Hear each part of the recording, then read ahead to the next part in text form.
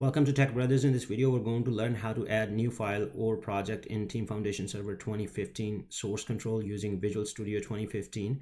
Let's say that you're working on an important project and it's a new project and you're using Visual Studio to develop it. And your company requirement is by the end of the day, whatever you work on that project, you need to check into a central repository source control. In my case is Team Foundation Server 2015, and other reason that you wanted to check into Team Foundation Server source control is that you can share your project with other team members who may be dependent on your project, so they can go and download from Team Foundation Server 2015 directly to their local repository and start their development. How? Let's use Visual Studio to add new project or file in Team Foundation Server 2015 source control. Here's my Team Foundation server. I'm already connected to it, and my team project is Tech Brothers, and I have a couple branches right here. So I'm gonna create a new project, and after the project, I will add the project into the TFS 2015 source control. Let's click on File, click on New, and click on Project. And in my case, I'm gonna create a SQL Server based project. So I'm gonna name it MySQL project just for this demo purposes. You have an option to add this new project when you create it to add to source control right away, but we're gonna not select this option right now. I always would like to create a project and do some work, and then once my work is done, then I can check into source control altogether. But you have an option to click on add to source control, and this is one way to add your project to source control. I'm not going to click on that and click OK. And now let's say I've worked on this project all day and I'm ready to add that into TFS source control.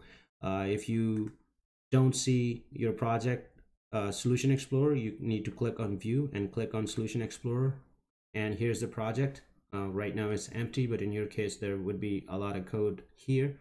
In order to add this project to TFS source control, you need to right click on the project and click on source control and click on add project to source control. You'll be asked if you're connected already with the TFS and your team project is right here based on your permission. Your team projects will appear in this pane. So in my case, I wanted to check this add this code, this new project into my dev branch, and I can create a new folder right here. I'm going to call it SQL Server, and well, something went wrong. Let me do that again.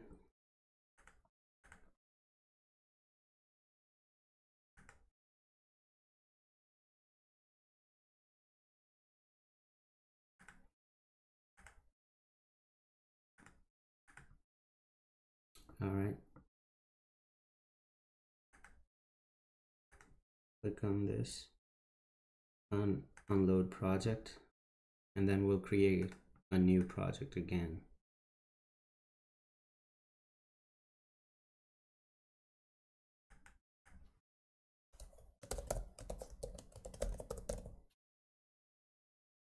Click OK. And right click on the project. As I said, click on add project to source control, and I'm going to select dev branch and create new folder.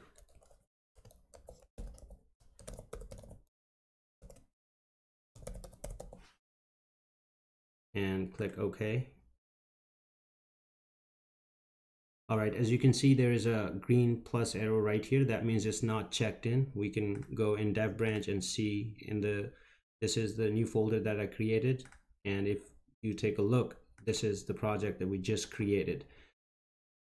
The green plus arrow shows that it's not checked in. So let's go ahead and check in to properly add that into our source control. Right click on the project and click on check in pending changes.